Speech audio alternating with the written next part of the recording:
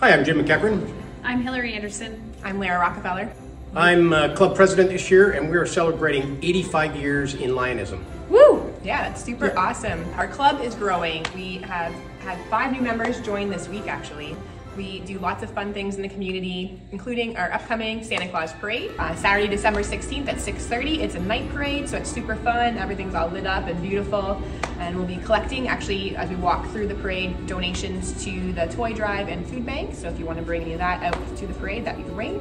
We're also going to do cash donations. We'll have buckets. So if anyone wants to donate any cash towards that as well, they can do that too. And then that money just goes right back into the community. We have the hockey team helping us collect this year. At last count, I think I had 36 floats. Yep. And one great thing, Santa's coming. Yay, Santa! Yeah, it's just right down St. James Street. Some of the other things we do is breakfast with Santa. We do toy drives. We do Pumpkin Fest, which is our biggest fundraiser.